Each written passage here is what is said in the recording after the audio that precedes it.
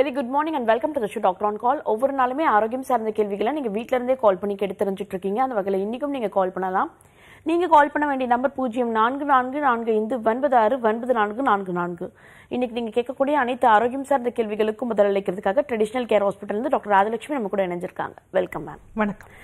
பொதுவா இப்ப இருக்க காலகட்டத்துல கொரோனா சார்ந்த ஒரு பயம் மக்கள் மத்தியில அதிகமா இருக்கு.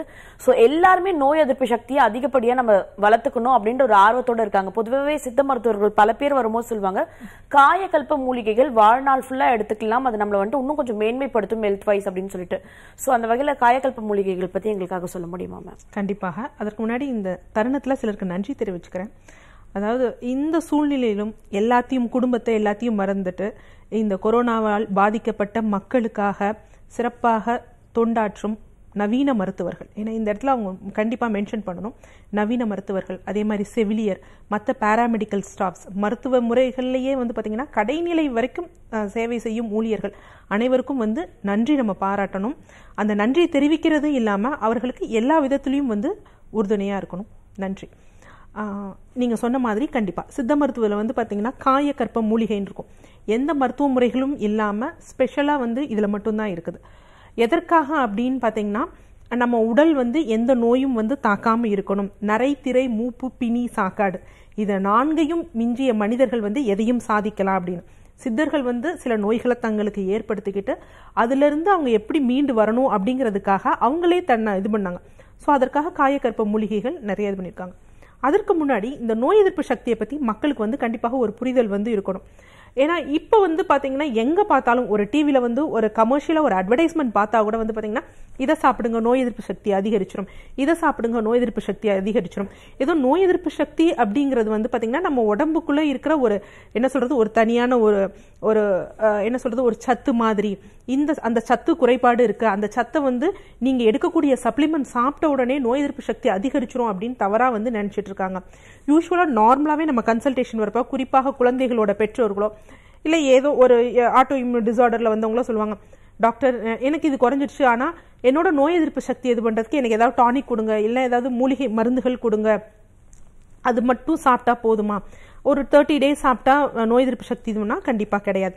ஸோ அதற்காக தான் இந்த விளக்கம். இதற்கு ஒரு குட்டி கதை மாதிரி நம்ம சொல்றேன். குட்டி கதை மாதிரி இல்ல, யூஸ்வலா வந்து இந்த மெக்கானிசமுக்கும் நம்ம இதுக்கும் நம்ம மேட்ச் பண்ற மாதிரி சொல்றோம். ஸோ நோய் எதிர்ப்பு சக்தி அப்படிங்கிறது, இம்யூனிட்டிங்கிறது நம்ம உடம்புல இருக்க நிறைய சிஸ்டம் மாதிரி.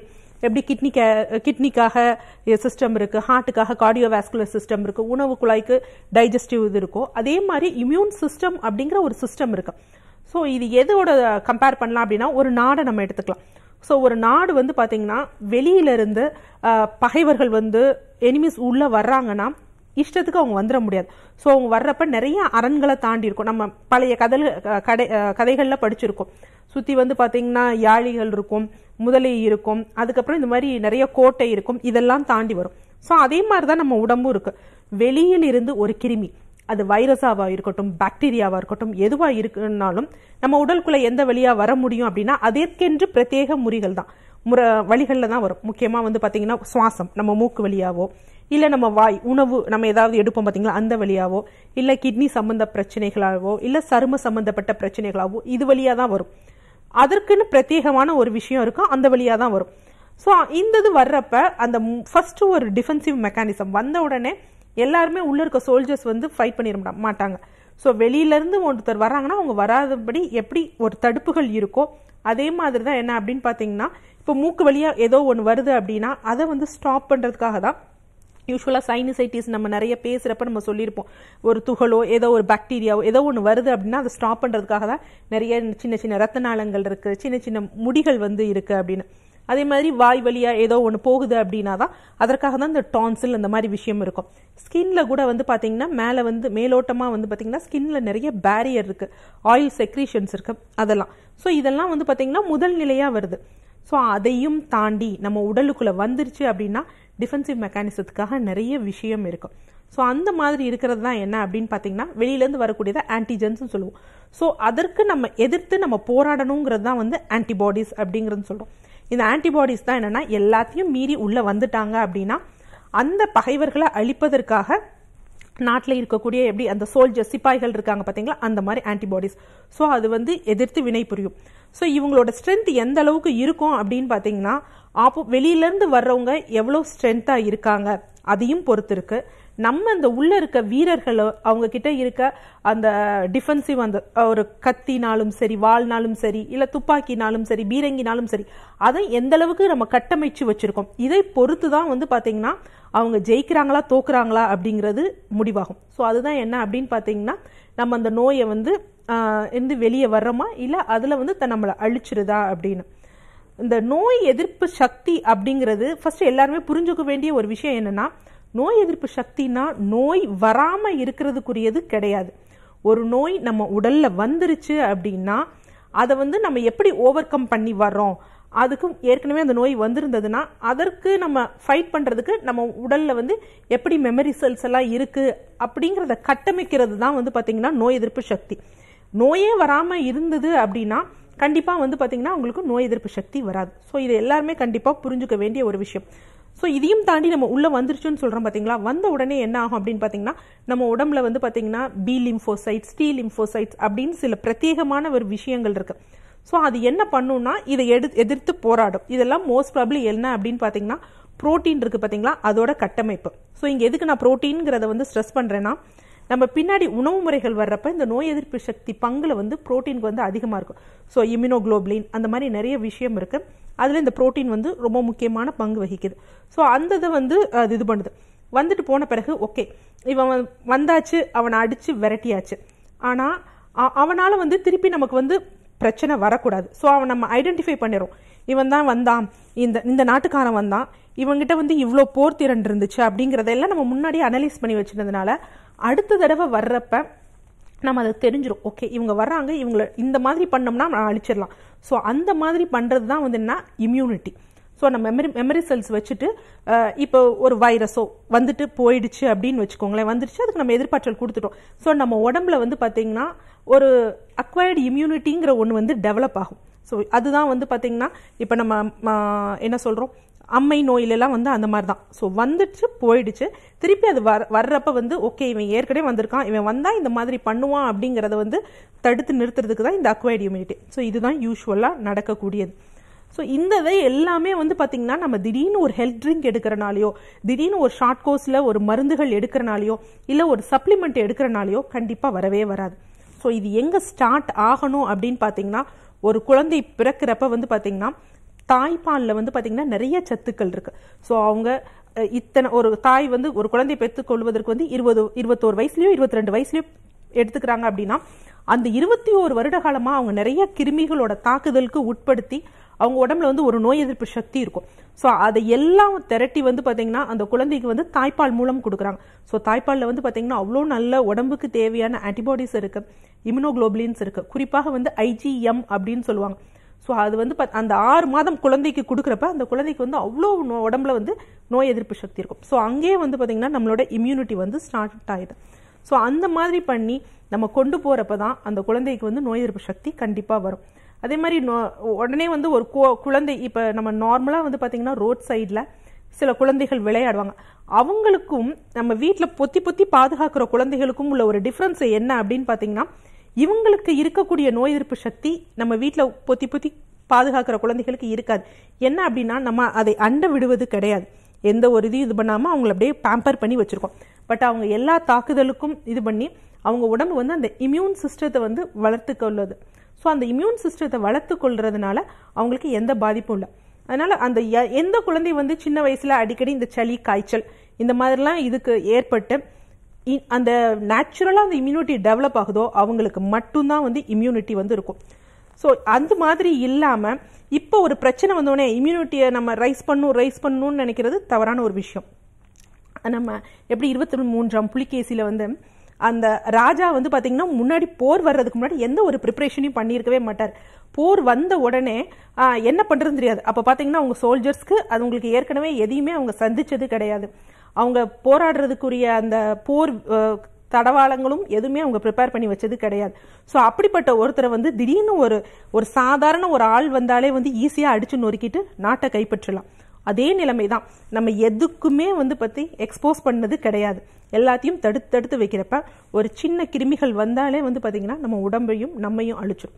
ஸோ இதை நம்ம எப்பயுமே மைண்டில் வச்சுக்கணும்.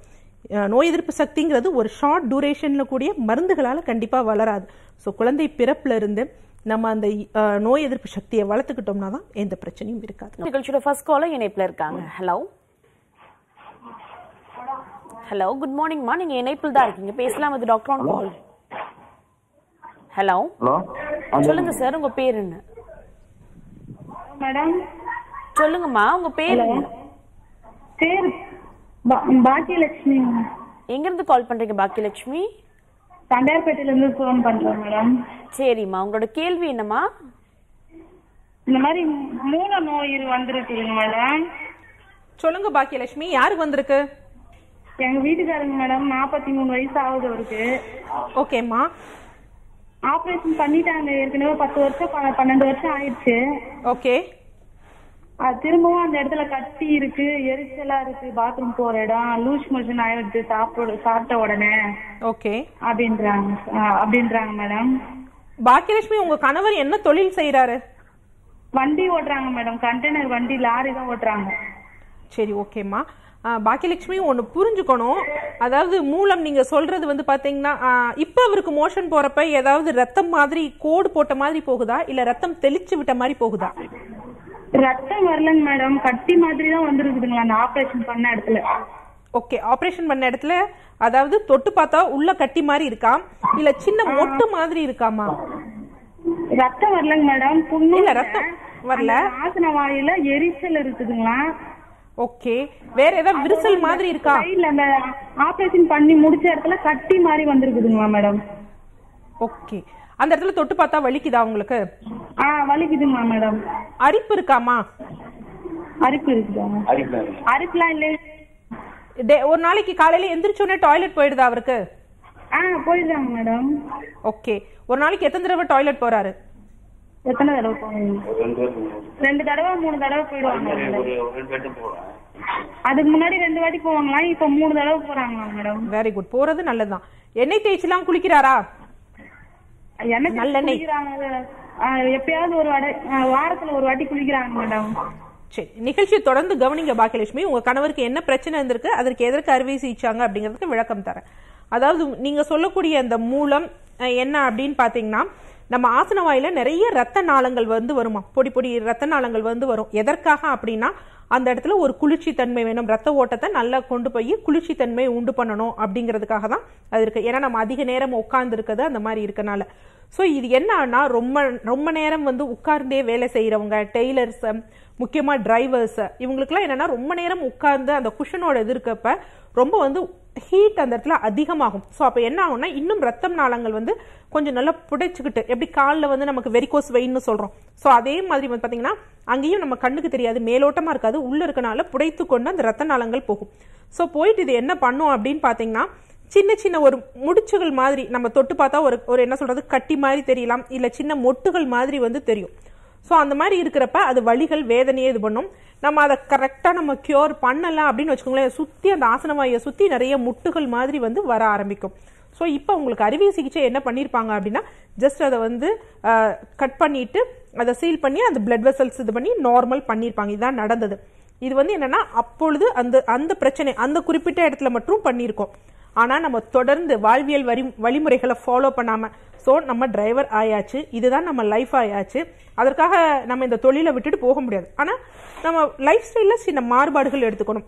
வாரம் 2 முறை எல்லோரும் கண்டிப்பாக நல்லெண்ணெய் தேய்த்து குளிக்கணும். டிரைவராக இருக்கும் பட்சத்தில் கண்டிப்பாக வாரம் 2 முறை நல்லெண்ணெய் தேய்ச்சி குளிக்கணும். அதே மாதிரி நீங்கள் ஓட்டக்கூடிய டிஸ்டன்ஸ் இல்லாமல் ஃப்ரீயாக இருக்கிறப்ப இறங்கி கொஞ்சம் நடக்கணும். அது ரொம்ப முக்கியமான விஷயம். இளநீர் இதெல்லாம் வந்து டிரைவர்ஸாக இருக்கிறவங்க டெய்லி கண்டிப்பாக இளநீர் எடுத்துக்கணும், குளிர்ச்சியான உணவுகள் எடுத்துக்கணும், கண்டிப்பாக ஃபைபர் சத்து இல்லாத உணவுகளை தவிர்க்கணும். அதில் ரொம்ப முக்கியமான விஷயம் என்ன அப்படின்னா, பரோட்டா போன்ற விஷயங்களை தவிர்த்தாலே போதும், அவங்களுக்கு சரியாயிடும். ஸோ இதெல்லாம் நீங்கள் திருப்பி அதே பிரச்சனைகளை கண்டினியூ பண்ணதுனால தான் திருப்பி அது ரீஅக்கராக இருக்குது. பட் இந்த தடவை அறுவை சிகிச்சை செய்ய தேவையில்லை, நம்ம மருந்துகள் மூலமே அதை சரி பண்ணிக்கலாம். உணவில் மற்றும் நார்ச்சத்துக்கள் உள்ள உணவுகள் அதிகமாக எடுத்துட்டா போதுமா. நன்றி. நன்றிமா கால் பண்ணதுக்கு. நெக்ஸ்ட் காலர் இணைப்பில் இருக்காங்க. ஹலோ ஹலோ வணக்கம்மா, நீங்க இணைப்புல தான் இருக்கீங்க, பேசலாம். இது doctor on call. Hello hello, good morning sir, சொல்லுங்க உங்க பேர் என்ன? என் பேர் சுப்பையா சார். சுப்பையாங்க. ஓகே மேம், எங்க இருந்து கால் பண்றீங்க? இங்க சென்னையில தான் பேசுறேன். ஓகே சார், உங்களோட வயசு என்ன சார்? இது யாருக்கான கேள்வி? ஹலோ, என் பொண்ணு பேரு. ஓகே, உங்களோட வயசு என்ன சார்? வயசு 19. ஓகே, உங்களோட கேள்வி என்ன சார்? கணையத்துல ஆபரேஷன் பண்ணிருக்கு. ஓகே, எத்தனை வருடங்களுக்கு முன்னாடி சார்? இப்போ ஒரு 3 மாசத்துக்கு முன்னாடி. ஓகே, தொடர்ச்சியா பேசலாம் சார், டாக்டர் இணைப்பில் தான் இருக்காங்க. சொல்லுங்க. வணக்கம் சார். மேடம், நானா சுப்பையா பேசுறேன். தெரியுது. சொல்லுங்க. சந்தனகுமாரி அப்பா. ஆபரேஷன் பண்ணியாச்சு. சரிங்க சார். பெரிய ஆபரேஷன் அது. நீங்க அப்படியா? அத பெரிய ஆபரேஷனு அது கிட்டத்தட்ட 3 லட்சம் 3.5 லட்சம் கிட்ட ஆயிடுச்சு. ஆனா கண்டிப்பா வந்து பாத்தீங்கன்னா நான் சரி நீங்க சொல்லுங்க, நான் விளக்கம் சொல்றேன். அது இப்போ வந்து அந்த பேன்கிரியாஸ் அந்த ஆபரேஷன் பண்ணனால ஓகே இது இந்த இன்சுலின் சுரக்கிறதுக்கு வாய்ப்பு இருக்கா? ஓகே, கண்டிப்பா இன்சுலின் சுரக்கும், அதனால ஒரு பிரச்சனையும் கிடையாது. நீங்க தொடர்ந்து கவனிங்க. நேயர்களுக்கும் வந்து பாத்தீங்கன்னா இதன் மூலம் ஒரு விளக்கத்தை வந்து நான் கொடுத்துறேன். ஆக்சுவலா ஐயா வந்து நமக்கு தெரிஞ்சவர் தான். ஸோ அவங்க வந்து பாத்தீங்கன்னா ஒரு 4 வருடத்திற்கு முன்னாடி வந்து பாத்தீங்கன்னா அவங்க பொண்ணுக்கு வந்து தீராத வயிற்று வலி இருந்தது. ஸோ வயிற்று வலி இருந்தப்ப என்ன அப்படின்னு பாத்தீங்கன்னா நாடி பார்த்தப்ப அவங்க கணையத்துல வந்து பிரச்சனை காமிச்சிருக்கு. சரின்னு சொல்லிட்டு போய் ஸ்கேன் அட்வைஸ் பண்ணோம். ஸோ ஸ்கேன் அட்வைஸ் பண்ணப்ப அவங்களுக்கு என்ன இருந்தது அப்படின்னு பாத்தீங்கன்னா அக்யூட் பேங்க்ரியாடைட்டிஸ் அப்படிங்கிற ஒரு விஷயம் இருந்தது. அதாவது கணையம் வந்து தாபிதம் அடைஞ்சிருக்கு. இந்த கணையம் ஏன் தாபிதம் அடையலாம் அப்படின்னு பாத்தீங்கன்னா உள்ள வந்து இன்சுலின் செக்ரேஷன் சரியா இல்லாம இருந்தாலோ இல்ல சில என்சைம்ஸ் நொதிகள் வந்து சரியா சுரக்காம இருந்ததுனாலோ செரிமானம் சரியா இல்லாம இருக்கு. அதனாலதான் நம்ம சுகர் பேஷண்ட்ஸ்க்கு சொல்றது என்னன்னா செரிமானத்தை முறைப்படுத்துங்க அப்படின்னு. ஸோ அந்த மாதிரி இருக்கிறப்ப என்ன அப்படின்னு பாத்தீங்கன்னா இது பண்ணி பார்த்துட்டு சரின்னு சொல்லிட்டு அப்போ முறையான மருந்துகள் நம்ம சிகிச்சைகள் கொடுத்தாங்க. கிட்டத்தட்ட வந்து பாத்தீங்கன்னா ஒரு 45 டேஸ் 50 டேஸ் ட்ரீட்மெண்ட் எடுத்தப்ப வந்து பாத்தீங்கன்னா அவங்களுக்கு நார்மல் ஆயிடுச்சு. திருப்பி நம்ம ஸ்கேன் ரிப்பீட் பண்ணப்ப பேங்க்ரைடைட்டிஸ் எந்த பிரச்சனைகளும் இல்லை. பட் அந்த குழந்தை என்ன பண்ணாங்க அப்படின்னா சிறுவயது பெண் தான். அவங்க அந்த உணவு முறைகள் நம்ம என்ன சொல்றோம், உணவு முறைகள் அப்படிங்கறதுல என்ன தவறுதல் அப்படின்னா நம்ம பிரத்யேகமா ஒன்றும் சொல்றது இல்லை. இந்த மைதா சார்ந்தது எடுத்துக்காதீங்க, பப்ஸ் சாப்பிடாதீங்க அப்படின்னு. பட் சின்ன வயசு குழந்தைங்கிறனால அவங்க எல்லாத்தையும் கொஞ்சம் திருப்பி அடாப்ட் பண்ண ஆரம்பிச்சாங்க. ஸோ அடாப்ட் பண்ணிட்டு வரப்ப திருப்பி அதே மாதிரி ஒரு குறிப்பிட்ட காலத்துக்கு அப்புறம் இப்ப ரீசெண்டா வந்து பார்த்துப்ப திருப்பி அதே மாதிரி வலிகள் அவங்களுக்கு இருக்கு அப்படின்னு சொல்லியிருந்தாங்க. சரின்னு சொல்லிட்டு ஏன்னா அவங்க ஹிஸ்டரி முன்னாடியே தெரியும். சுகர் லெவல் பார்க்கலாம், முன்னாடி ஸ்கேன் பார்க்கறதுக்கு முன்னாடி சுகர் லெவல் பார்க்கலாங்கிறப்ப அது ரொம்ப அதிகமா இருந்துச்சு. ஸோ இந்த அளவுக்கு அதிகமா இருக்கு அப்படிங்கிறப்ப ஓகே அவங்களோட வந்து இன்சுலின் யூஸ்வலா நம்ம ஒரு சுகருக்கு ட்ரீட்மெண்ட் பண்றதுக்கு முன்னாடி முறையா வந்து ஏன்னா இவங்களுக்கு இந்த மாதிரி கணையம் தாபிதம் இருந்த ஹிஸ்டரிங்கிறனால இன்சுலின் செக்ரேஷன்ஸ் இதெல்லாம் வந்து பார்த்தோம். ஸோ அது வந்து பார்த்தப்ப வந்து பாத்தீங்கன்னா அது முறையா வந்து இல்லை. அது ரொம்ப வந்து அளவுக்கு ரொம்ப கம்மியா செக்ரேஷன்ஸ் இருந்தது. அதாவது ஒரு உணவு சாப்பிட்டா எவ்வளவு நமக்கு இன்சுலின் சுரந்து அந்த உணவு செரிமானப்படுத்தணுமோ அந்த அளவுக்கு இல்லை. ஸோ நெக்ஸ்ட் ஸ்டேஜா திருப்பி நம்ம கணையத்துல போய் பார்த்தப்ப என்னன்னா கணையத்துல வந்து பாத்தீங்கன்னா அந்த என்சைம்ஸ் வந்து இதாகி நிறைய சின்ன சின்ன கற்கள் எப்படி சிறுநீரகத்துல கற்கள் ஃபார்ம் ஆகுது, எப்படி பித்தப்பையில கற்கள் ஃபார்ம் ஆகுதோ அதே மாதிரி கணையத்துல கற்கள் ஃபார்ம் ஆகும். ஸோ இந்த கணையத்துல இந்த கற்கள் ஃபார்ம் ஆகி அந்த டிராக்டை அடைச்சதுனால அந்த இன்சுலின் சுரந்து நம்ம ரத்தத்துக்கு வந்து அந்த கார்போஹைட்ரேட்டை டைஜஸ்ட் பண்ற அளவுக்கு வந்து தன்மை இல்லாம போயிடுச்சு. ஸோ அந்த சின்ன பொண்ணு கற்களோட எண்ணிக்கையும் அளவுக்கு அதிகமா இருந்தனால ஸோ அவங்களுக்கு வந்து பாத்தீங்கன்னா இமீடியட்டா நீங்க சர்ஜரிக்கு தான் போகணும்னு அட்வைஸ் பண்ணோம். ஸோ ஐயா இப்ப கற்கள் வந்து ரிமூவ் ஆயிடுச்சு. ஒன்ஸ் வந்து கற்கள் நம்ம ரிமூவ் பண்ணிட்டோம்னாலே அந்த ட்ராக்ட் வந்து பாத்தீங்கன்னா கிளியர் ஆயிடுச்சு. ஸோ அடுத்து இனிமேல் இன்சுலின் ஃப்ளோ கண்டிப்பா நார்மலா இருக்குங்க சார். அதனால நீங்க வந்து ஒன்றும் பயப்பட வேண்டிய அவசியமே கிடையாது. ஆனா பாப்பா அந்த உணவு முறை கொஞ்சம் பெரிய விஷயம்லாம் இல்லை, இது சாப்பிடாத அது சாப்பிடாத இல்லை. கண்டிப்பா மைதா இந்த மாதிரி செரிமானத்துக்கு ரொம்ப கஷ்டமான ஒரு விஷயம்லாம் அப்படி என்ன பண்ணோம்னா இந்த என்சைம் செக்ரீஷன்ஸை குறைக்கும். ஸோ அதை மட்டும் இது பண்ணுங்க போதும். இந்த லாக்டவுன் முடிஞ்சோடனே பாப்பாவை நேரில் அழைச்சிட்டு வாங்க. திருப்பி ஒரு தடவை நான் அட்வைஸ் பண்றேன். ஏன்னா அட்வைஸ் பண்ற அளவுக்கு கிடையாது. ஏன்னா அவங்க இப்போ அந்த பாப்பா வளர்ந்து ஒரு மருத்துவத்திற்கு படிச்சுக்கிட்டு இருக்காங்க. அதனால இப்ப புரிஞ்சு கொள்ளக்கூடிய தன்மை கண்டிப்பா இருக்கும்.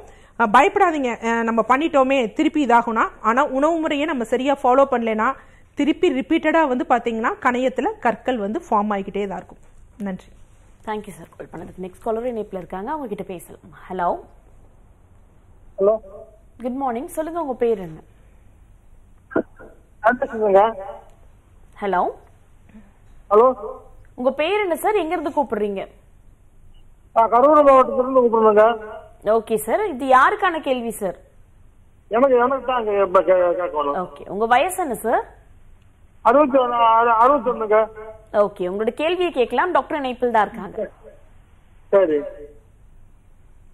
ஹலோ, வணக்கம் ஐயா. வயசு 61. சொல்லுங்க ஐயா. 20 வயசுல அடிபட்டு இடுப்புல அடிபட்டு 6 நாள் நடக்க முடியாதுங்க. என்னங்க ஐயா? 20 வயசுல அடிபட்டு 6 நாள் நடக்க முடியாது போச்சுங்க. சரிங்கய்யா. அதுக்கு பிற்பாடு 20 வருஷம் கழிச்சு ஸ்ட்ரோக் வந்துருச்சுங்க. எந்த வயதுல வந்தது ஸ்ட்ரோக்கு? ஸ்ட்ரோக் 95 இல்லைங்க. சரி சொல்லுங்கய்யா. 98 ஸ்ட்ரோக் 2000 காற்று பிரச்சனை, காற்று அண்டாக்கு வந்துருச்சுங்க. சரிங்கய்யா. அதுதான் கேட்கணும். என்னங்கய்யா? அதுதான் கேட்கணும். வாசல் போக மாட்டேங்க சரியா? ஐயா, உங்களுக்கு இந்த கீழே விழுந்து இடுப்பு உடஞ்சு அந்த பிரச்சனை இருக்கு பாத்தீங்களா, அதுக்கும் இந்த ஸ்ட்ரோக் வந்ததுக்கும் பெரும்பாலும் அந்த அளவுக்கு சம்பந்தம் கிடையாது. ரெண்டுக்கும் கால இடைவெளி அதிகமா இருக்கு. ஸ்ட்ரோக் வந்தது அப்படின்னா உங்களுக்கு அந்த நேரத்துல பிபி இந்த மாதிரி விஷயம் ஏதாவது ஜாஸ்தியா இருந்ததா? இந்த ஸ்ட்ரோக் வந்துருச்சுங்க. ஓகே ஐயா, அந்த இடப்பட்ட காலத்துல உங்களுக்கு ஏதாவது பழக்கங்கள், குடிப்பழக்கம் அந்த மாதிரி பழக்கம் இருந்ததா? அந்த மாதிரி எல்லாம் எதுவும் இல்ல. ஆமா. ஓகே, இப்போ உங்களோட சந்தேகம் என்னையா? யூரின்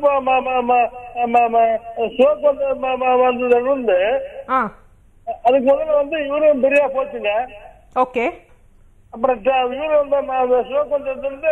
டீ போட்டுதாங்க ஒரு நாளைக்கு 7 தடவை டீ போட்டுதாங்க எடுத்துட்டு இருக்கிறேன். சரிங்கய்யா. அப்புறம் ஹார்ட் அட்டாக் வந்துருச்சுங்க. ஓகேங்கய்யா. ஒரு தடவை. இதுக்காக ஏதாவது மருந்துகள் இப்ப சாப்பிட்டுட்டு இருக்கீங்களா? ஆமா, பிரஷருக்கு மருந்து சாப்பிடுறாங்க, ஹார்ட்டுக்கு மருந்து சாப்பிடுறாங்க. இல்ல, இந்த ஹார்ட்டுக்கு மருந்து இப்ப கார்டியாக் அரெஸ்ட் வந்த பிறகுதான் சாப்பிடுறீங்க.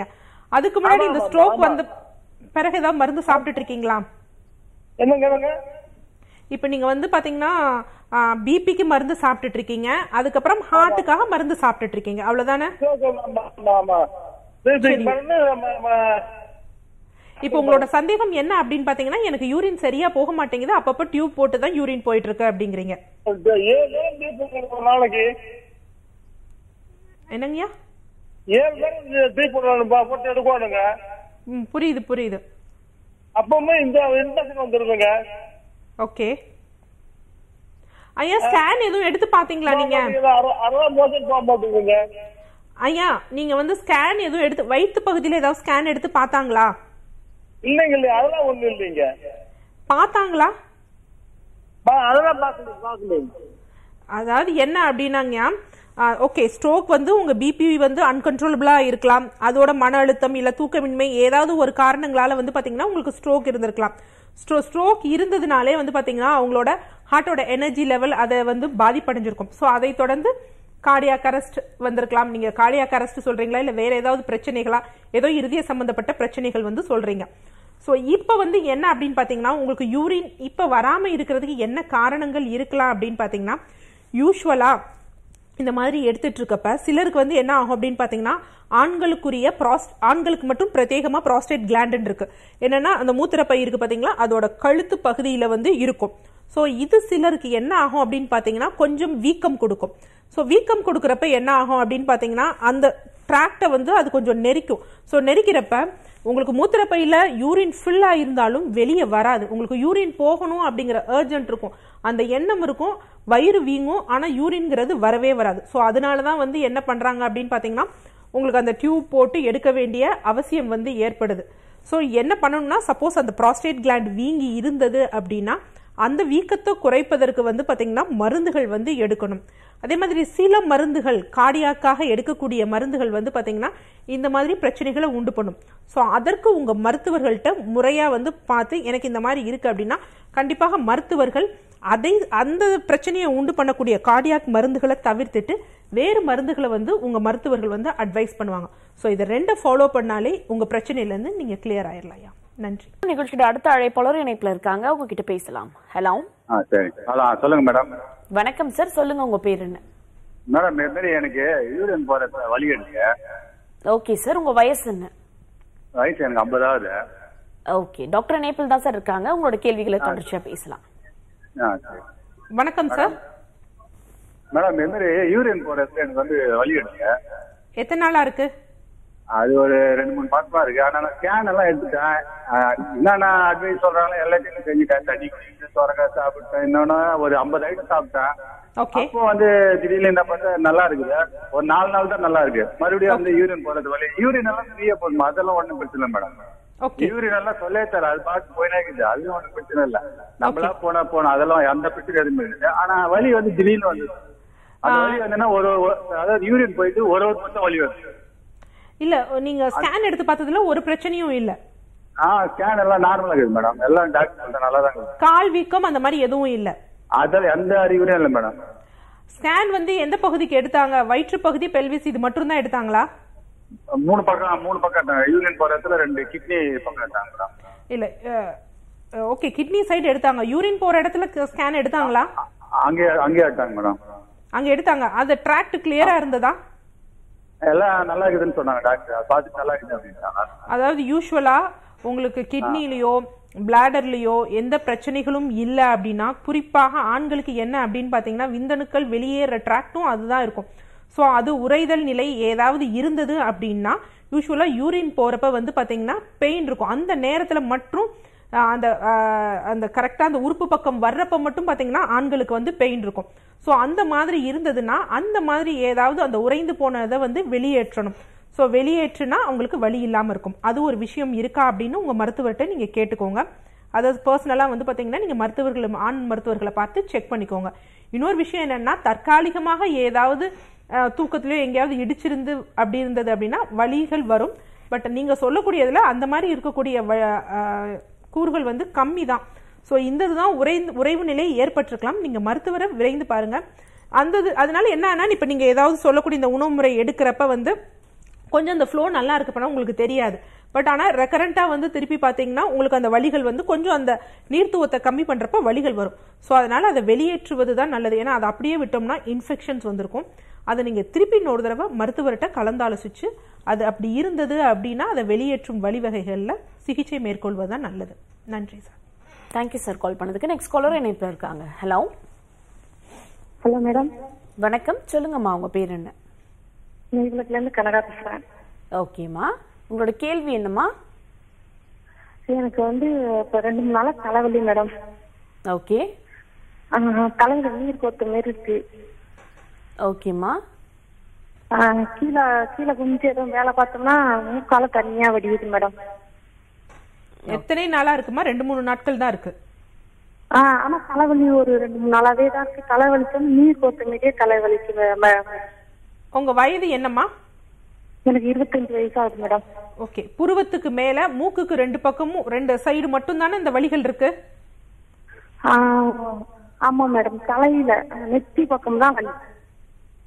நெத்தியில தான் இருக்கு, புடனில எல்லாம் இல்ல? இல்ல மேடம், புரடி எல்லாம் இல்ல. சரி, வேற ஏதாவது தொந்தரவுகள் இருக்கா? தொண்டை வலி அந்த மாதிரி எதுவும் இருக்கா? அதெல்லாம் இல்ல மேடம். எனக்கு வந்து கீழே கும்பிட்டுனா மூக்கு வழியா தண்ணி வடியுது நீர் குடிச்சதால. ஓகே. இது மாதிரி இதுக்கு முன்னாடி வந்ததே கிடையாது? இல்ல, எனக்கு ஏற்கனவே இருந்திருக்கு மேடம். இந்த சுடு சாம்பல் நொச்சி இலை வச்சு தலையில வச்சோம்னா சரியாயிடும் மேடம். ஓகேம்மா. அதாவது நீங்க சொல்லக்கூடியது டிபிக்கலா வந்து பாத்தீங்கன்னா பாராநாசல் சைனசைட்டிஸ் மாதிரி தான் இருக்குது. ஸோ அதனாலதான் என்ன அப்படின்னா இது என்ன அப்படின்னு பாத்தீங்கன்னா உள்ள வந்து தேவையில்லாத அப்பர் ரெஸ்பிரேட்டரி ட்ராக்ட் இன்ஃபெக்ஷன்ஸ்ல கூட இது வரும் அப்படின்னு சொல்லலாம். ஏதோ கிருமிகள்னா நீங்க பெரிய விஷயமா இருந்தா ஒரு தூசு கூட சொல்றேன் போச்சு அப்படின்னா அதை வெளியே தள்ளுவதற்கு உடம்பு செய்யக்கூடிய ஒரு மெக்கானிசம் தான். பட் அதையும் நம்ம வெளியே தள்ளாதப்ப அது ஃபில்டர் ஆகி இந்த 2 சைடும் இங்கேயும் மேலேயும் வந்து பாத்தீங்கன்னா நீர் கோர்த்துக்கும். ஸோ அதுவும் அந்த ஓவர் ஃப்ளோ ஆகிறப்ப என்னன்னா மூக்குல வந்து நீர் மாதிரி வடிய ஆரம்பிக்கும். ஸோ இதற்கு நீங்க பண்ண வேண்டியது என்னன்னா ஆவி பிடிக்கலாம். இந்த நொச்சி, அதே மாதிரி பாத்தீங்கன்னா துளசி, கற்பூரவள்ளி இலை, இதோட வந்து கொஞ்சம் மஞ்சள் தூள் போட்டு ஆவி பிடிக்கலாம். ஸோ அந்த மாதிரி ஆவி பிடிக்கிறப்ப அந்த இடத்துல இருக்க வந்து நீர் வந்து வெளியே வர ஆரம்பிக்கும். அதே மாதிரி யூஸ்வலா சித்தாயுர்வேதா மெடிக்கல் ஷாப்ஸ்ல வந்து பாத்தீங்கன்னா நீர்க்கோவை மாத்திரைன்னு கிடைக்கும். ஸோ அந்த நீர்க்கோவை மாத்திரையை வந்து நல்லா இலைச்சிட்டு வெந்நீர்லயோ இல்ல உங்க ஸ்கின் ரொம்ப சென்சிட்டிவா இல்லை அப்படின்னா இஞ்சி சாறுல கலந்து பற்று போட்டீங்கன்னா அது வெளியே வர ஆரம்பிக்கும். ஸோ இது பண்றதுனால என்னன்னா இந்த சைனஸ் கேவிட்டி வந்து எம்டி ஆகும், உங்களுக்கு வந்து தொந்தரவுகள் குறையும். இருந்தாலும் என்ன காமிக்குது அப்படின்னா ரெக்கரண்டா இன்ஃபெக்ஷன் வர்றதை வந்து எதிர்வினை பண்ற அளவுக்கு உங்ககிட்ட நோய் எதிர்ப்பு சக்தி கொஞ்சம் கம்மியா இருக்குன்னு காமிக்குது. ஸோ அதை இம்ப்ரூவ் பண்றதுக்கு வந்து என்ன அப்படின்னு பாத்தீங்கன்னா மஞ்சள் தான் சிறந்த ஒரு விஷயம். ஸோ நீங்க டெய்லி காலையில என்ன பண்ணுங்க, நல்லா ஒரு ஸ்பூன் மஞ்சளை வந்து வெந்நீர்ல கலந்து காலையில எம்டி ஸ்டமக்ல குடிச்சிட்டு வாங்க. ஸோ அதை குடிச்சிட்டு வந்தாலே வந்து பாத்தீங்கன்னா இந்த தொந்தரவுல இருந்து மேக்சிமம் நீங்க வந்து குறைஞ்சிடலாம். நன்றிம்மா. Thank you so much for காலிங்மா. பொதுவாக இம்யூன் சிஸ்டத்தை பற்றி நிறைய விஷயங்கள் எங்களுக்காக ஃபர்ஸ்ட் ஸ்டார்டிங்கில் சொல்லியிருந்தீங்க. ஸோ சிறு வயதுலேருந்து தாய்ப்பால் கொடுக்கறது இம்யூன் சிஸ்டத்தை சின்ன வயசுலேருந்து பில்ட் பண்ண வேண்டியது அவசியம். பட் இப்போ கொஞ்சம் வயது அதிகமாகிடுச்சு, எங்களை மாதிரி மக்கள் நிறைய பேர் வந்துட்டு இம்யூன் சிஸ்டம் லேக் ஆகுது அப்படின்னு நினைக்கிறவங்களுக்கு என்னென்ன உணவுகள் எடுத்துக்கிறது நல்லது, எதாவது தவிர்க்கிறது நல்லது மேம்? ஸோ உணவுகள்லாம் நம்ம சொல்றது தான், உணவுகள் எல்லாமே வந்து நமக்காக படைக்கப்பட்டது தான். ஸோ அதில் வந்து தவிர்க்க வேண்டியது அப்படிங்கிறது கிடையாது. ஆனால் தவறான உணவுகள் வந்து எடுத்துக்க கூடாது. ஸோ நம்ம முன்னாடி சொன்ன மாதிரி காயக்கற்ப மூலிகைகள் வந்து மருந்துகள் வந்து இதில் நிறைய வந்து இம்பார்ட்டன்ஸ் இருக்கும். இந்த தவிர்க்கிறதுல வந்து உணவுகளை தவிர்க்கிறத தவிர இந்த ரெண்டு முக்கியமான வந்து தப்பு வந்து செய்யறோம். ஒன்று வந்து பார்த்தீங்கன்னா இந்த ஆன்டிபயோட்டிக் எடுக்கக்கூடிய ட்ரக்ஸ், அது ஒன்று. அதுக்கடுத்து வந்து பார்த்தீங்கன்னா இம்யூனோ சப்ரஷன் ட்ரக்ஸ், இது ரெண்டும் வந்து பார்த்தீங்கன்னா நம்ம நோய் எதிர்ப்பு சக்தியை வந்து குறைக்கும். ஸோ யூஸ்வலாக காய்ச்சலுக்கு வந்து பார்த்தீங்கன்னா இருக்குது, ஃபர்ஸ்ட் டே காய்ச்சல் இருக்குதுன்னா உடனே எடுத்த உடனே பாராசிட்டமால் அந்த மாதிரி போடக்கூடாது. ஏன்னா யூஸ்வலாக இது வந்து ஆன்டிபயோட்டிக்ஸ் அப்படின்னு சொல்லுவோம். இது என்ன பண்ணும் அப்படின்னு பாத்தீங்கன்னா, சப்போஸ் நம்ம உடலுக்குள்ள ஏதோ ஒரு கிருமிகள் போயிடுச்சு, ஒரு பாக்டீரியாவே போயிடுச்சு, இல்ல சின்ன ஏதோ ஒரு தாபிதம் ஏற்பட்டுருச்சுன்னா அங்க கிருமிகள் ஏற்பட்டதை அழிப்பதற்கு வந்து நம்ம ப்ரோஸ்டோகிளாண்டின் ஹைப்போதலாமஸ்ல வந்து ஒரு ஒரு இது மாதிரி நம்ம எப்படி கர்ப்பப்பைக்கு சொல்லுவோம் பாத்தீங்களா, அதே மாதிரி இது பண்ணி பைரோஜன் அப்படிங்கறத வந்து இது பண்ணும். ஸோ இது என்ன பண்ணும்னா டெம்பரேச்சரை வந்து கொஞ்சம் அதிகம் பண்ணி அந்த கிருமிகளை அழிக்க வைக்கும். ஸோ அதுதான் அந்த நேரத்தில் நமக்கு ஃபீவரா வந்து வரும். ஸோ இந்த ஆன்டிபயோட்டிக்ஸ் போடுறப்ப என்ன ஆகும்னா அது அப்படியே சப்ரஸ் பண்ணிடுது, டெம்பரேச்சர் சப்ரஸ் பண்ணுது. ஸோ அந்த பைரோஜனை வந்து குறைச்சிருது. அப்போ வந்து என்ன ஆகும் அப்படின்னு பார்த்தீங்கன்னா நமக்கு ஃபீவர் குறையும், சிம்டம்ஸ் குறையும். பட் ஆனால் அந்த இடத்துல அந்த நோய் அந்த அழிக்கணும் அப்படிங்கிற தன்மை குறைஞ்சு போயிடுது. ஸோ இது மாதிரி நம்ம அதாவது ஒரு 2 டேஸ்க்கு மேலே ஃபீவர் இருந்ததுன்னா கண்டிப்பாக நம்ம மருத்துவர்கள் இது பண்ணும். ஒரு 1 டேக்கு மேலே எடுத்த உடனே இந்த காலகட்டத்தில் நான் சொல்லலை, இதை தாண்டிய பிறகு இதற்கு முன்னர் காலகட்டத்திலையும் வந்து பார்த்தீங்கன்னா ஃபீவர்னா உடனே இந்த மாதிரி எடுக்காதீங்க. ஸோ என்ன வெந்நீர், மஞ்சள் இந்த மாதிரி எடுத்து அந்த கிருமிகளை வந்து அலச வேண்டிய வழியை வந்து பார்க்கணும். ஸோ அந்த ஒரு இடத்துல தவறு செய்கிறோம். அதுக்கடுத்து டிஃபென்ஸ் மெக்கானிசம்ல வந்து என்ன அப்படின்னு பார்த்தீங்கன்னா இந்த இம்யூனோ சப்ரஷன் ட்ரக்ஸ்னு, இதுவும் சில இடத்துல தேவைப்படக்கூடிய விஷயம்தான். நம்ம நிறைய ஆட்டோஇம்யூன் டிசார்டரை பற்றி இங்கே நம்ம டிஸ்கஸ் பண்ணியிருக்கோம், குறிப்பாக சோரியாசிஸ், ருமட்டாய்டு ஆர்த்ரைட்டிஸ். ஸோ இதில் வந்து நம்ம முன்னாடி நம்ம சொன்னோம் பார்த்தீங்களா, அதே கதை மாதிரி தான். இப்போ நம்ம உடம்புக்குள்ள இருக்க இந்த ஆன்டிபாடிஸ்லாம் சோல்ஜர்ஸ் மாதிரி தான். ஆனால் சில சமயம் என்ன பண்ணுறாங்க அப்படின்னா இவங்களே சில வந்து கெட்டவர்கள் இருந்துட்டு நமக்கே கெடுதல் இது பண்ணுற மாதிரி தவறுகள் செய்வாங்க. பட் அவங்க யாருன்னு நமக்கு தெரியாது. ஸோ அதனால நம்ம என்ன பண்ணுவோம், பொதுவாக வந்து எல்லா சோல்ஜர்ஸையும் வந்து அழிச்சிடலாம் அப்படின்னு. ஸோ அந்த மாதிரி அழிச்சிட்டோம்னா நமக்கு தேவையான சமயத்தில் ஹெல்ப் பண்ண யாருமே இருக்க மாட்டாங்க. ஸோ அதே மாதிரி தான் இந்த இம்யூனோ சப்ரசன் ட்ரக்ஸும். ஸோ இந்த சொரியாசிஸ்ல என்ன ஆகுது அப்படின்னு பார்த்தீங்கன்னா நம்ம உடம்பு செல்களே வந்து அழிக்க ஆரம்பிச்சிருது. ஸோ அந்த மாதிரி அந்த இம்யூனிட்டி அழிக்கக்கூடாதுன்னு சொல்லி தான் இம்யூனோ சப்ரசன் ட்ரக்ஸ் சில மருத்துவ முறைகளில் இருக்கு. ஸோ அதுதான் சில குறிப்பிட்ட ஸ்டீராய்ட்ஸ் நிறைய மருந்துகள் இந்த முடக்குவாதத்துக்கு இந்த மாதிரி இம்யூனோ சப்ரசன் ட்ரக்ஸ் எடுக்கிறாங்க. ஸோ இந்த மாதிரி பண்றவங்களுக்கு அந்த நோய் எதிர்ப்பு சக்தி குறைஞ்சிரும். ஆனா அதே இது வந்து பாத்தீங்கன்னா நமது பாரம்பரிய மருத்துவ முறைகளா அந்த நோயையும் வந்து சரி செய்யும், அதே மாதிரி இந்த நோய் எதிர்ப்பு சக்தியும் வந்து வளர்க்க செய்யும். ஸோ இந்த 2 தவறுகள் வந்து பாத்தீங்கன்னா இந்த இம்யூனிட்டி குறைப்பதற்கு நம்ம மக்கள் செய்யறாங்க. அதை தாண்டி காயக்கற்ப மூலிகைகள், ஸோ காயக்கற்ப மருந்துகள்னு சிலது இருக்கு. இதுல நிறைய இருக்கு, பொது கற்பம்னு இருக்கு, சிறப்பு கற்பம்னு இருக்கு. சிறப்பு கற்பம் ஒவ்வொரு நோய்க்கு, பிரத்யேக நோய்க்கு அவங்க உடல் எந்தது பாதிக்கப்பட்டதோ அதுக்கு ஏத்தாப்புல. ஸோ அது மருத்துவரை பார்த்து தான் எடுக்கணும். இந்த பொது கற்பம் அப்படிங்கிறது வந்து எல்லாருமே எடுத்துக்கொள்ளக்கூடிய விஷயம், பொது கற்ப மூலிகைகள். ஆனா அது வந்து என்ன அப்படின்னு பாத்தீங்கன்னா இந்த கால அளவு வந்து எடுக்கணும். குறிப்பா வந்து பாத்தீங்கன்னா 1 மண்டலம்னு சொல்லக்கூடிய அந்த 48 நாட்கள். ஸோ இது எவ்வளவு டோஸ் வந்து எடுக்கணும், அதே மாதிரி வந்து பாத்தீங்கன்னா எந்த மாதிரி உணவு முறைகள் ஃபாலோ பண்ணும் அப்படின்னு எடுத்து அந்த ஸ்ட்ரிக்டா ஒரு 48 டேஸ். ஏன் இந்த 48 டேஸ் இந்த டயட் ரெஸ்ட்ரிக்ஷன் சொல்றோம் அப்படின்னா நம்ம இது வந்து நம்ம இம்யூனிட்டியை பூஸ்டப் பண்றதுக்கு எடுக்கிறோம். அப்ப அது கூட சேர்ந்து நம்ம தேவையில்லாத உணவுகளும் சாப்பிட்டோம்னா 10ஓட 11வது உணவா வந்து இது வாஷ் அவுட் ஆயிரும். ஸோ அது வேலைகள் செய்யாது. அதுக்காக தான் நம்ம ஸ்ட்ரிக்ட் டயட் ரெசிம் வந்து கொடுக்குறோம். அதில் ரொம்ப முக்கியமான விஷயம் என்ன அப்படின்னு பார்த்தீங்கன்னா, இஞ்சி தேன் அப்படிங்கிறது தான் ரொம்ப முக்கியமான காயக்கற்பை, பொது காயக்கற்பை எல்லாரும் எடுக்கக்கூடிய ஒரு விஷயம். ஸோ இந்த இஞ்சியை வந்து என்ன செய்யணும், தோல் சீவிட்டு நல்லா ஸ்லைஸாக சின்ன சின்னதாக வில்லைகளாக வந்து நறுக்கிட்டு தேனில் வந்து ஊற போட்டுடணும். ஸோ ஊற போட்டுட்டு 48 டேஸ்க்கு வந்து எடுக்கணும். ஸோ இந்த 48 டேஸ் எடுக்கிறப்ப தேவையில்லாத உணவுகள் எடுக்கக்கூடாது. ஓரளவுக்கு வந்து பார்த்தீங்கன்னா நம்ம உணவு குழாயை எந்த அளவுக்கு தூய்மையாக வச்சுருக்கணுமோ அந்த மாதிரி. ஸோ இது எடுக்கிறதுக்கு முன்னாடி நம்ம உடலில் வந்து கழிவுகளை நீக்குவதற்குரிய மருந்துகள் வந்து எடுத்துக்கணும். ஸோ அதை எடுத்துட்டு இந்த மாதிரி எடுக்கலாம். அதே மாதிரி பொன்னாங்கண்ணி. ஸோ பொன்னாங்கண்ணியில் வந்து பார்த்திங்கன்னா இந்த பொன்னாங்கண்ணி கீரையை வந்து நெய்யில் வதக்கிட்டு அதோட மிளகு உப்பும் சேர்த்து காயக்கற்ப முறைப்படி வந்து பார்த்திங்கன்னா ஒரு 48 டேஸ்க்கு வந்து சாப்பிட்டோம்னா கண்டிப்பாக அது வந்து நமக்கு வந்து நல்ல இம்யூனிட்டி கொடுக்கும். இந்த பொன்னாங்கண்ணி எப்படி வந்து ஒரு தங்க பஷ்பம், இன்னைக்கு தங்க பஷ்பம் பலர் விதமாக தவறாக பயன்படுத்துகிறாங்க.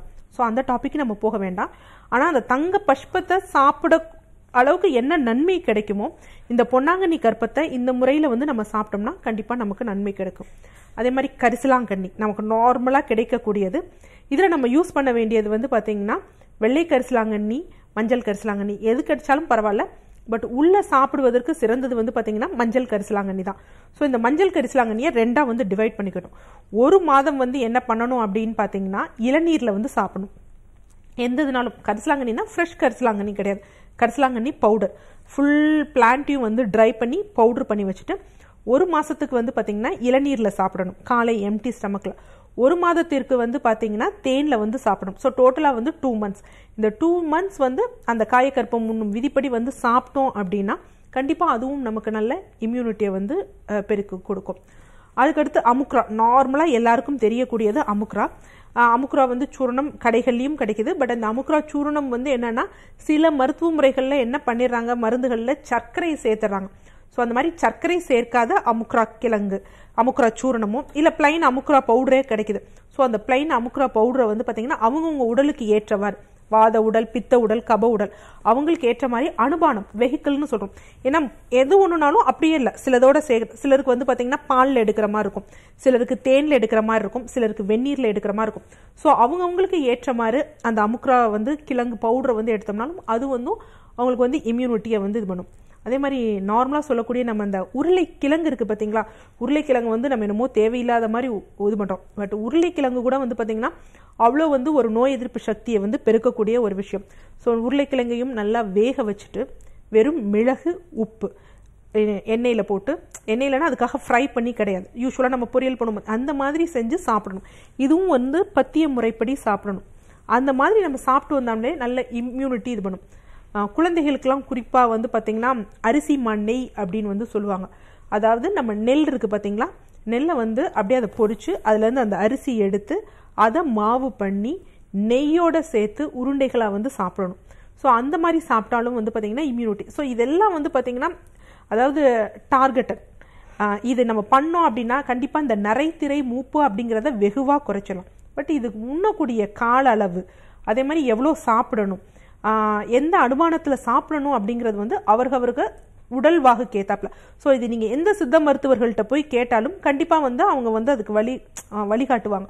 ஸோ அந்த மாதிரி சாப்பிட்டாலே போதும், கண்டிப்பாக நோய் எதிர்ப்பு சக்தி டார்கெட்டடாக வந்து நம்ம நல்லா இம்ப்ரூவ் பண்ணலாம். இது நம்ம பண்ணாலும் நான் சொல்லக்கூடிய இந்த 2 தவறுகளையும் நம்ம வந்து வெகுவாக குறைச்சிட்டாலே வந்து நோய் எதிர்ப்பு சக்திக்கு நம்ம பயப்பட வேண்டிய அவசியம் இல்லை. ஓகே மேம், நிகழ்ச்சியோட அடுத்த அழைப்பாளர் இணைப்பில் இருக்காங்க. ஹலோ. ஹலோ, வணக்கம், சொல்லுங்கம்மா உங்க பேர் என்ன? ராஜேஸ்வரி. எங்கிருந்து கால் பண்றீங்கம்மா? பாண்டிச்சேரி. ஓகேம்மா, உங்களோட சந்தேகத்தை கேட்கலாமா? டாக்டர் இணைப்பில் தான் இருக்காங்க. ஹலோ, வணக்கம்மா, உங்க வயது என்னம்மா? 39. சொல்லுங்கம்மா. இப்போ வந்து பீரியட்ஸ் ப்ராப்ளம்னா 10 மாசம் ஆயிடுச்சு. என்னம்மா? அது பீரியட்ஸ் ப்ராப்ளம்னா எப்பத்தாலும் எனக்கு இருக்கும். ஓகே. வருஷத்துக்கு ஒரு தடவை தான் பீரியட்ஸ் வரும். வயது என்ன சொன்னீங்க? 39. சரி, ஓகே. வருஷத்துக்கு போய் ஹாஸ்பிட்டலில் காமிச்சா ஸ்கேன் பண்ணி மாத்திரை கொடுத்தாங்க. ஓகே. அந்த மாத்திரை போட்டதுக்கு அப்புறம் தான் பீரியட்ஸ் வரும். ஓகே. அதுக்கப்புறம் பார்த்தா மறுபடியும் வராது. ஓகே. அது சரி. இப்போ வந்து 10 மாசம் ஆயிடுச்சு. ஆனால் நான் வயிற்றுல வந்து குழந்தை இருந்தா உலாவுது அது மாதிரி இருக்கு, அதான் என்னன்னு கேட்கலான்ட்டு. அம்மா உங்களுக்கு எத்தனை குழந்தைகள்? 2 குழந்தைங்க. ஓகே, ஃபேமிலி பிளானிங் பண்ணலையா இன்னும்? பண்ணிட்டாங்க மேடம். சரி, ஓகே. குழந்தை இருப்பது போல உங்க வயிறு இருக்கு உங்களுக்கு? எப்பனா அப்படியே அசைகிற மாதிரி இருக்கு மேடம். ஓகேம்மா, அந்த வருடத்திற்கு ஒரு தடவை உங்களுக்கு பீரியட்ஸ் ஆச்சுல, இது எவ்வளவு காலகட்டமா இருக்கு? எத்தனை வருஷமா இந்த பிரச்சனைகள் இருக்கு? ஒரு 4-5 வருஷமாவே அப்படிதான் இருக்கு. 4-5 வருஷமா? சரி, போறீங்க, மருத்துவர்களை பாக்குறீங்க, மருந்துகள் கொடுக்குது, பீரியட்ஸ் வர்றாங்க. அதுக்கப்புறம் வந்த பிறகு திருப்பி நீங்க மருத்துவரை போய் பாக்குறது இல்லையா? இல்லையே. சரி, இந்த 4 வருஷமா இந்த மருத்துவர்களை பாக்குறப்ப அவங்க ஸ்கேன் எதுவும் எடுக்கலையா? நான் போய் பாக்குறப்ப மாத்திரை கொடுக்குறாங்க, ஸ்கேன் பண்ணி மாத்திரை கொடுக்குறாங்க. ஸ்கேன் பண்றாங்க?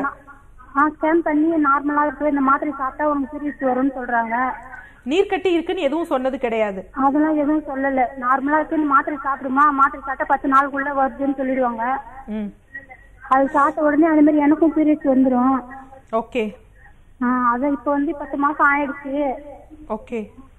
இப்ப இந்த 10 மாசத்துல இப்ப வயிறு அது மாதிரி இருக்கிறதுலாம் எனக்கு பயமா இருக்கு. ஓகேம்மா, அதாவதுமா என்ன சொல்றதுன்னே எனக்கு தெரியவே இல்லை. என்ன அப்படின்னு பாத்தீங்கன்னா, ஒரு மெனோபாஸ் ஆகக்கூடிய ஸ்டேஜ்ல தான் பாத்தீங்கன்னா, அது கூட என்னன்னா ஒரு 3 மாதத்துக்கு ஒரு தடவை 6 மாதத்துக்கு ஒரு தடவை பீரியட்ஸ் வரும். அப்ப கூட இவங்களுக்கு மெனோபாஸ் ஆகிற ஸ்டேஜா அப்படின்னு நம்ம ஒரு ஹார்மோனல் பார்த்து அதை கன்ஃபார்ம் பண்ணிக்கணும். அப்படின்னா ஓகே, உங்களுக்கு மெனோபாஸ் ஆகக்கூடிய ஸ்டேஜ், நம்ம ஒன்றும் தீவிரமா சிகிச்சை எடுக்க வேண்டிய அவசியம் இல்லை.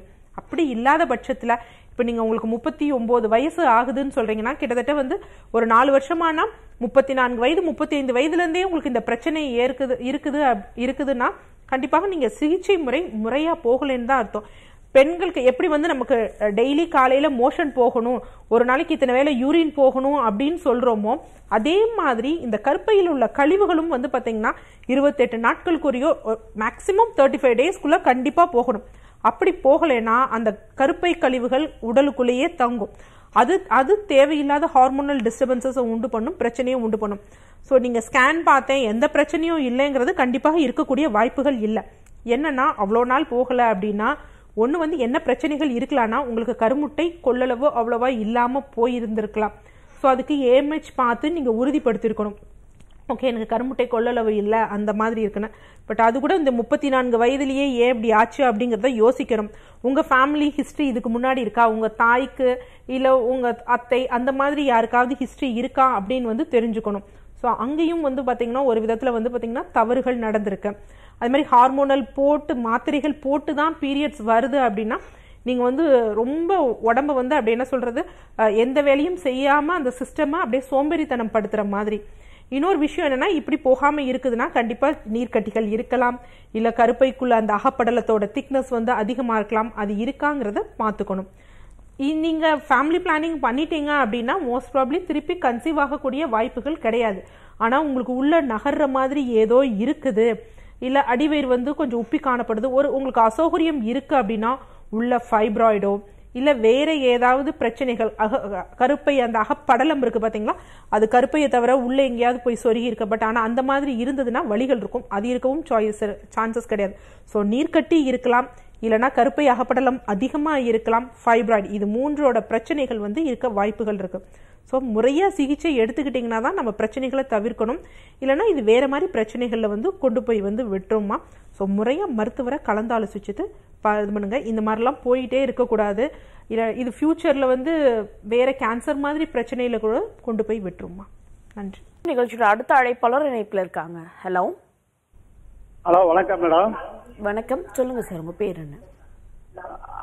வணக்கம் மேடம். வணக்கம் சார், உங்க பேர் என்ன? பேர் மோகன்ராஜ், சேலத்துல இருந்து பேசுறேன் மேடம். ஓகே சார், இது யாருக்கான கேள்வி சார்? எனக்கு தான் மேடம். உங்க வயசு? வயசு 71 மேடம். ஓகே, டாக்டர் இணைப்பில் தான் இருக்காங்க, உங்களோட கேள்வியை கேட்கலாம். சரிங்க மேடம். வணக்கம் ஐயா. வணக்கம் மேடம். சொல்லுங்க ஐயா. மேடம், எனக்கு ஏஜ் 71. ஓகே. எனக்கு சுகர் பிபி எல்லாம் கிடையாதுங்க மேடம். ஓகே. சைக்கிள்லாம் ஓட்டுறேங்க மேடம். ஆனா முழங்கால் வலி லைட்டா கொஞ்சம் வீக்கம் வலி இருக்குங்க மேடம். ஓகேயா. ஆமாங்க மேடம். ஐயா, நீங்க பெர்ஃபெக்ட்டா ஹெல்த்தியா இருக்கீங்க. என்ன சொல்றது, இந்த 71 வயதுல சுகர் பிபி இதெல்லாம் இல்லாம இருக்கிறதே ஒரு பெரிய விஷயம். சைக்கிள் ஓட்டுறீங்க, அது ஒரு நல்ல எக்ஸசைஸ். கொஞ்சம் அந்த ஏஜுக்கு ஏற்றவாறு என்ன அப்படின்னு பாத்தீங்கன்னா ஒரு சின்ன சேஞ்சஸ் இருக்கும். நான் நினைக்கிறேன் நீங்க ரொம்ப நல்லா சுறுசுறுப்பா எல்லா ஆக்டிவிட்டியும் பண்ணதுனால அந்த ஜஸ்ட் அந்த ஏஜுக்குரிய அந்த தேய்மானம் வர்றது உங்களுக்கு அது ஒரு டிஸ்கம்ஃபர்ட்டா இது பண்றீங்க. ஒன்றும் பயப்பட வேண்டாம், கண்டினியூஸா சைக்கிளிங் பண்ணுங்க. ஆனா எதுவானாலும் டெய்லி நைட் என்ன பண்ணிருங்க, பாதத்திலையும் உள்ளங்கால்லையும் அதே மாதிரி பாத்தீங்கன்னா மூட்டுகள்லையும் வெறும் தேங்காய் எண்ணெயை சூடு பண்ணி தடவுங்கய்யா. அது போதும், வேற எதுவும் வேண்டாங்கய்யா. நன்றி சார் கால் பண்ணதுக்கு. அடுத்த அழைப்பாளர் இணைப்பில் இருக்காங்க. Hello hello, good morning. நீங்க இணைப்பில் தான் இருக்கீங்க, சொல்லுங்க உங்க பேர் என்ன? ஹலோ வணக்கம் சார், உங்க பேர் என்ன? நாகராஜனுங்க. எங்க இருந்து கால் பண்றீங்க சார்? திருவாரூர் மாவட்டத்துல இருக்கு. ஓகே ஃபைன், உங்களோட கேள்வியை கேட்கலாம். டாக்டர் இணைப்பில் தான் இருக்காங்க. கால் ஆணிக்கு போகிறதுக்கு என்ன மருந்து? உங்க வயது என்னங்க சார்? 65. ஓகே, கால் ஆணி 2 கால்கள்லயுமே இருக்கா? 2 கால் இருக்கு. 2 கால் 3 கால் 6 ஆணி இருக்கு.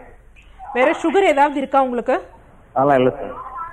ஓகே, அதாவது கால் ஆணிங்கிறது என்ன அப்படின்னு பாத்தீங்கன்னா, எப்படி நமக்கு ஸ்கின்னுக்கு மேல அந்த ஸ்கின் ஒரு இதாகி எரப்ஷன் ஆகி என்ன சொல்றது மறு மாதிரி வருதோ அதே மாதிரி தான் நம்ம பாதமும் என்னன்னா கண்டினியூஸா அந்த நடக்கக்கூடிய அந்த செருப்புகள் இதோட சேர்ந்து ஒரு உராய்வு ஏற்பட்டு அந்த ஸ்கின் வந்து அந்த இடத்துல ஒரு திக்கனிங் மாதிரி பண்ணி அங்க இருந்து அந்த ஸ்கின்னோட அந்த ரூட் வழியா வந்து என்ன சொன்னா ஒரு ஸ்கின் வந்து திக்கா வளரும். ஸோ அது திக்காகும், வளரும் சொல்ல முடியாது, திக்காகும். ஸோ அந்த மாதிரி திக்காகிறது ஒரு கடினத்தன்மை ஏற்படும். அந்த கடினத்தன்மையால பக்கத்துல இருக்கக்கூடிய நல்ல திசுக்கள்ல அழுத்தம் ஏற்பட்டு வலி, வீக்கம், வேதனை இந்த மாதிரி பிரச்சனைகள் உண்டாகும். ஸோ இதற்கு வந்து கண்டிப்பா ஆபரேஷன் பண்ண வேண்டிய அவசியம் கிடையவே கிடையாது. உள்ள வந்து மருந்துகள் இருக்கு, பிரத்யேகமான சித்த மருந்துகள் இருக்கு. அதை உள்ளேயும் எடுத்துட்டு நம்ம கால்களையும் எக்ஸ்டர்னலா அப்ளிகேஷன் பண்றப்ப அதோட டெப்த் திக்னஸ் எவ்வளவு இருக்கு. சப்போஸ் அவ்வளோ திக்னஸ் இல்ல, டெப்த் அவ்வளவா போகலைன்னா அப்படியே அந்த டிஷ்யூஸை ஃபுல்லா நார்மலா மாத்திடும். இல்ல அந்த மாதிரில ரொம்ப அது டெட் ஆயிருச்சுன்னா அப்படியே வெளியே வரும். அதனால கண்டிப்பா நேர்ல பார்த்து தான் உள்ளேயும் மருந்துகள் கொடுத்து எக்ஸ்டர்னல் அப்ளிகேஷன்ஸ் இது பண்ணுவீங்க. அது மட்டும் பண்ணுங்க.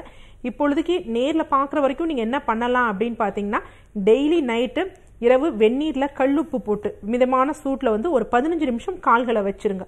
வச்சுட்டு அதுக்கப்புறம் தொடச்சி எடுத்துட்டு என்ன பண்ணுங்க அப்படின்னு பாத்தீங்கன்னா, யூஸ்வலா வெறும் தேங்காய் எண்ணெய் இருக்கு பாத்தீங்களா, அதை மட்டும் ரப் பண்ணுங்க. இது என்ன பண்ணும் அப்படின்னா, பக்கத்துல இருக்கக்கூடிய அந்த திசுக்கள் வந்து இன்ஃப்ளமேஷன் ஆகாம தடுக்கும். பட் நம்ம வீட்லயே வந்து பாத்தீங்கன்னா இதை செஞ்சுக்க அதை செஞ்சுக்கோங்கன்னு சொல்ற மாதிரி கிடையாது. காலாணிக்குரிய விஷயம் இன்டர்னலா வந்து கண்டிப்பா மெடிசன் எடுக்கணும். நன்றி, தேங்க்யூ சார் கால் பண்ணதுக்கு. நெக்ஸ்ட் காலர் இணைப்புல இருக்காங்க. ஹலோ ஹலோ வணக்கம், சொல்லுங்க சார் உங்க பேர் என்ன? என்ன மேடம்? உங்க பேர் என்ன சார்? எங்க இருந்து கூப்பிடுறீங்க? நான் அரியலூர் மாவட்டம் வாயுகிரவன் கிராமத்துல இருந்து பேசுறேன் மேடம். ஓகே சார், இப்ப யாருக்காக சார் கேள்வி கேட்டு தெரிஞ்சுக்க போறீங்க? என்ன மேடம்? இது யாருக்கான கேள்வி சார்? ரவிசங்கருக்காக கேக்குறேன் மேடம். அவங்க வயசு? வயசு 52. ஓகே, தொடர்ச்சியா பேசலாம், உங்களோட கேள்வியை கேட்கலாம். அதாவது மேடம், வணக்கம் சார், சொல்லுங்க. கொரோனான்னு சொல்றாங்க மேடம். ஓகே, அதுக்கு வந்து அது நோய் எதிர்ப்பு சக்தி என்ன வர்றதுக்கு முன்னாடி என்ன சாப்பிடணும், எப்படி என்ன இருக்கணும், வந்துட்டுனாக்கா என்ன பண்ணணுங்கிறது கொஞ்சம் விளக்கமா சொல்லுங்க மேடம். கண்டிப்பாங்க. அதாவது என்ன அப்படின்னு பாத்தீங்கன்னா, இந்த கொரோனாங்கிறது வராம இப்ப சப்போஸ் இது மோஸ்ட் ப்ராப்ளி வந்து பாத்தீங்கன்னா நீர்த்திவளைகள், அதாவது டிராப்லெட் இன்ஃபெக்ஷன், இது காத்துல பரவக்கூடியதோ கிடையாது. சப்போஸ் ஒரு நபருக்கு வந்து கொரோனா பாதிக்கப்பட்டுருச்சு அப்படின்னா அந்த வைரஸ் வெளியில இருக்கிற வரைக்கும் அது எந்த ஆக்டிவிட்டியும் இருக்காது. அது வளர்றதுக்கு ஒரு உடல் தேவை. ஸோ அப்போ என்ன பண்ணும் அப்படின்னு பார்த்தீங்கன்னா, எல்லா வைரஸும் வந்து போகக்கூடிய ஒரு வழி முறைகள் இருக்கு. இப்போ யூஸ்வலாக வந்து பார்த்தீங்கன்னா ஒரு ஹெச்ஐவி எய்ட்ஸுக்குரிய வைரஸே அப்படின்னா, நம்ம அந்த ஒரு சாப்பாட்டில் இந்த ஹெச்ஐவி வைரஸ் இருக்குன்னா அதை நம்ம சாப்பிட்டோம்னா நமக்கு கண்டிப்பாக 100% ஹெச்ஐவி வராது. ஏன்னா அந்த வைரஸ்க்கு உரிய ரூட் அது கிடையாது. வயிற்றில் போய் அந்த ஆசிட்ல அது அழிஞ்சு போயிடும். ஸோ அது மாதிரி இந்த கொரோனா வைரஸ்க்குரிய ரூட் என்ன அப்படின்னு பார்த்தீங்கன்னா, மியூக்கஸ் மெம்பரேன், அதாவது சளிச்சவ்வு எங்க இருக்குதுன்னா நம்ம மூக்கு, கண்கள் இருக்கக்கூடியதுதான் வந்து அது ஈஸியா வந்து பிடிச்சுக்க கொள்ளக்கூடிய இடம். ஸோ அந்த மாதிரி வைரஸ் இது ஒருத்தருக்கு வந்துருச்சு அப்படின்னு பாத்தீங்கன்னா, அவங்க வந்து யூஸ்வலா நம்ம கைகள் நம்ம எங்கேயாவது தொட்டிருக்கோம், எங்கேயாவது இருக்கு அப்படின்னா அதை தொட்டு அதை நம்ம கைகளை வந்து மூக்குக்கிட்டேயோ அந்த மாதிரி எடுத்துட்டு போனோம்னா தான் இதாகும். ஸோ அந்த மாதிரி நம்ம கொண்டு போகலைனாலே அங்க வந்து அவாய்ட் ஆயிடும். ஸோ அதனாலதான் அரசாங்கம் திரும்பியும் மருத்துவ துறையில இருக்கவங்களும் சொல்றவங்க என்ன அப்படின்னு பாத்தீங்கன்னா, மாஸ்க் போட்டுக்கோங்க, கையை வந்து ஃப்ரீக்வெண்ட்டாக கழுவுங்க அப்படின்னு. என்ன காரணம் அப்படின்னு பார்த்தீங்கன்னா, அந்த சோப்பு தண்ணீரோட கலந்து போகிறப்ப வந்து அந்த வைரஸ் வந்து அந்த ஸ்கின்னோட ஒரு சர்ஃபேஸ் டென்ஷனை லூஸ் பண்ணி அது போயிடும். ஸோ அதுதான் வந்து இப்பொழுதைய காலகட்டத்தில், ஏன்னா திடீர்னு இப்பொழுதைக்கு நம்ம இம்யூனிட்டியை வந்து பூஸ்ட் பண்ண முடியாது. ஸோ அதனால அந்த மாதிரி வந்து ஃபாலோ பண்ணிக்கலாம். இப்போ அவங்களுக்கு வந்துருச்சு அப்படின்னா என்ன குறிகுணங்கள் இருக்கலாம் அப்படின்னு பார்த்தீங்கன்னா, காய்ச்சல் இருக்கலாம், இல்லை தொண்டை வலி, தும்மல், இந்த மாதிரி அசோசியேட்டட் சிம்டம்ஸ் இருக்கும்.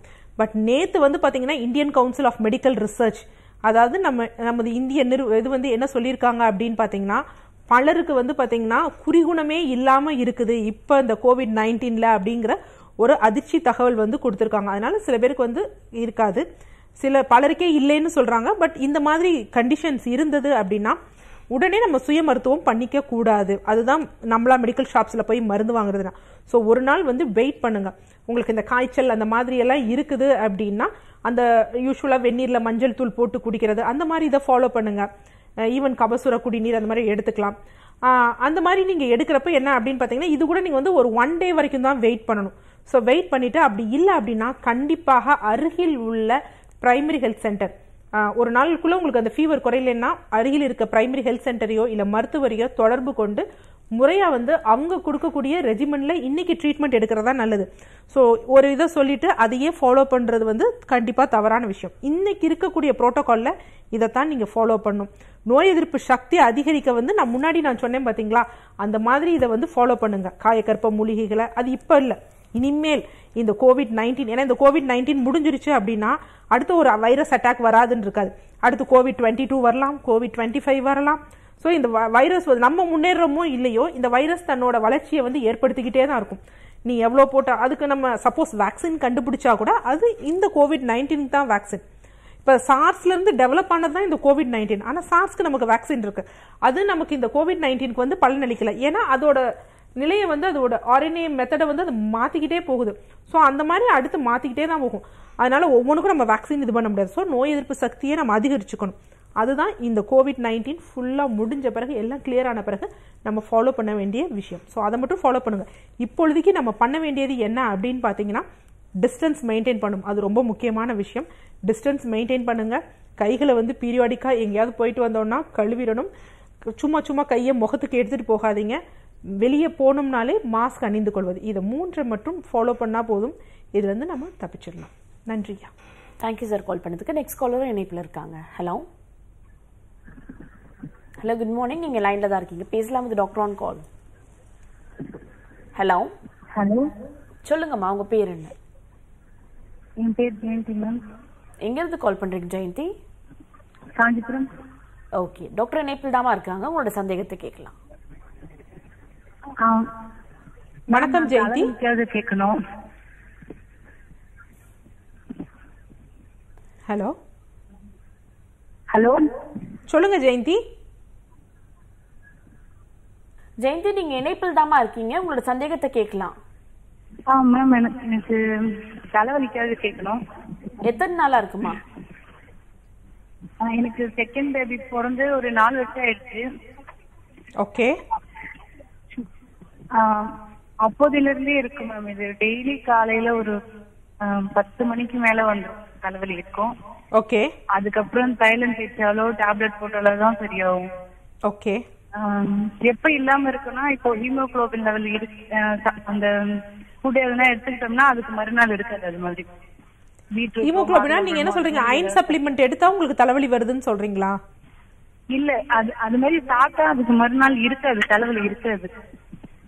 ஓ, இருக்காது. இல்லைன்னா தலைவலி வந்துடும். ஓகேம்மா.